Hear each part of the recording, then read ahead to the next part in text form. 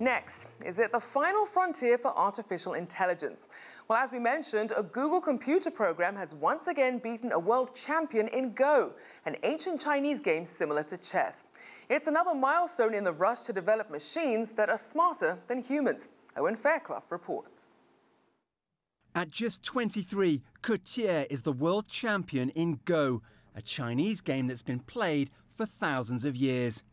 But this Grandmaster prodigy has been humbled by Google's AlphaGo program, beaten twice in a best-of-3 games, but he's gracious in defeat.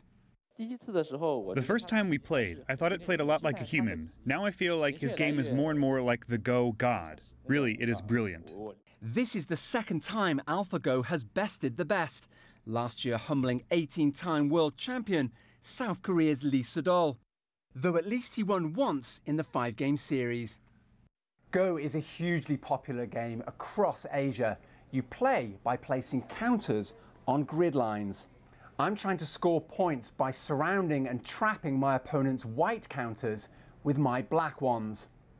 It's easy to beat a beginner like me, but developing an algorithm with the ability to outthink the world's best is a big feather in Google's cap, with huge commercial opportunities.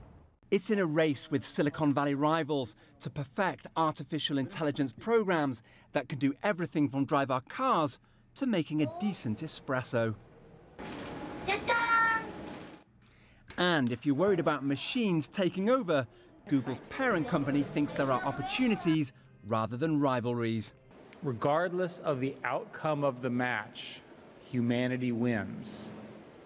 And the reason is that this is not a contest of person and computer, but eventually it will be computer with person helping. The computer doing very good things and the person doing very good things. For Ke Jie, there's a chance to restore some pride when he's due to face off for the 3rd time against AlphaGo this Saturday. Owen Fairclough, CGTN, Washington.